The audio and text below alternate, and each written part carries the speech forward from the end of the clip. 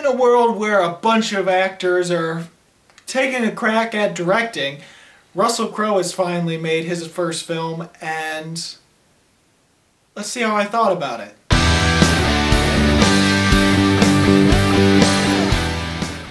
So like I said before, Russell Crowe is a great actor, and he decided to finally make his own film and star in it as well. And it is The Water Diviner. Now I'm kind of glad that this finally came to my theater, because I was a little worried that it wouldn't get to my theater, and it actually looked pretty interesting. And it didn't come out the week it was supposed to, but it did come out a week after it was supposed to in my theater, which, yay. So The Water Diviner is a historical fiction war drama set after World War I about this Australian father that is just going to Turkey to find his dead 3 sons. Because it's been 4 years, their dead bodies haven't been sent to Australia yet, and that's because there's just so many dead bodies to go through. Let's face it, this was World War I. Trench warfare was brutal. And while he's in Turkey, he gets involved with this family and starts falling in love with a woman who falls in love with him, even though she's supposed to be marrying her dead husband's brother. But she's been putting it off for quite a while, about 8 years, because she will not commit to the fact that her husband had died during the war. And at the same time, he only finds 2 dead bodies of his sons, while his 3rd son is missing. And it becomes apparent that maybe the 3rd son is actually still alive and still somewhere in Turkey. Say what you like, you could call it possibly Oscar bait, because they love their historical fiction, and it's also war drama as well. Or more of a post-war drama, because there's the only war drama you get is the flashbacks.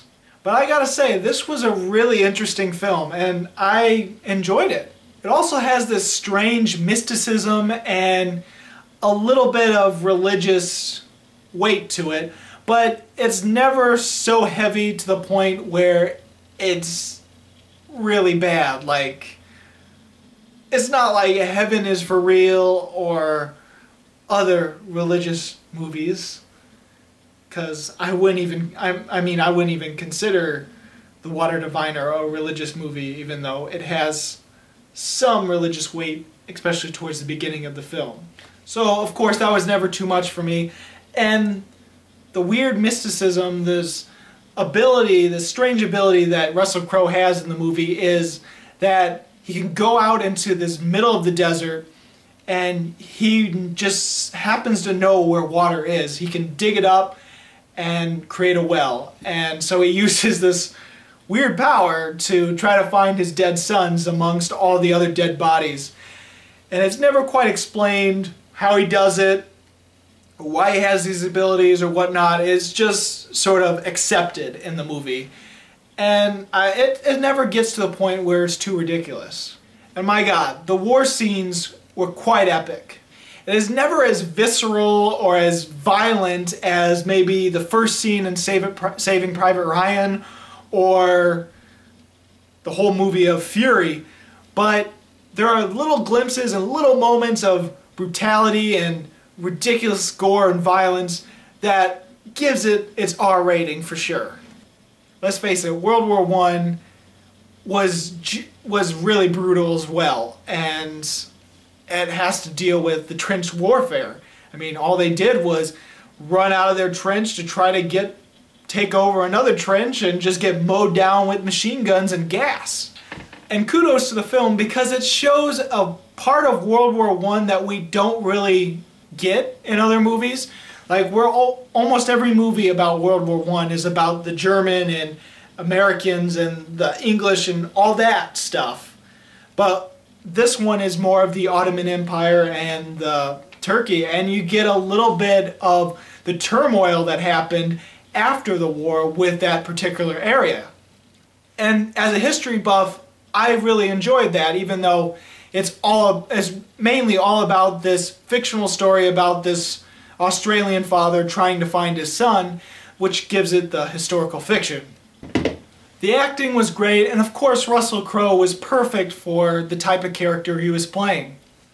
There's a lot of smart and subtle moments in the film as well, and things that you have to remember in order to get the bigger picture of some of the things that happen in the end.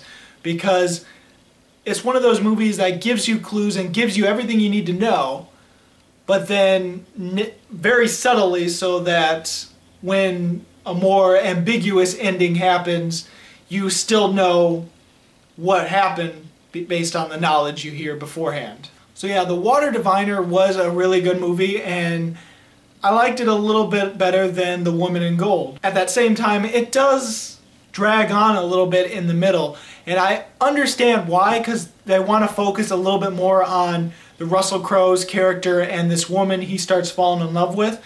But when your mission is to find these sons, and when the main focus ultimately is finding the sons, it drags on the movie a little bit, but never to a point where I felt like it was a grinding halt. It got a little slow, but it was bearable. So because of that, I'm going to give The Water Diviner 3.5 stars. It was almost really, really good for me, and almost a 4-star, but I have to give it 3.5. And have you seen The Water Diviner? What did you think about it? Go ahead and comment. If you haven't, what is your favorite movie directed by an actor? Let's go with that one. I don't know what mine would be. Would it be one of Ben Affleck's films? Maybe. I don't know. I have no idea. Anyway, if you like this review and you want to see more, go ahead, subscribe, check out my reviews for 2015. I've got plenty of them, and there's more to come. I'm going to film a lot more today, hopefully. As always, this was Bruce Gifford, and this was Just My Opinion.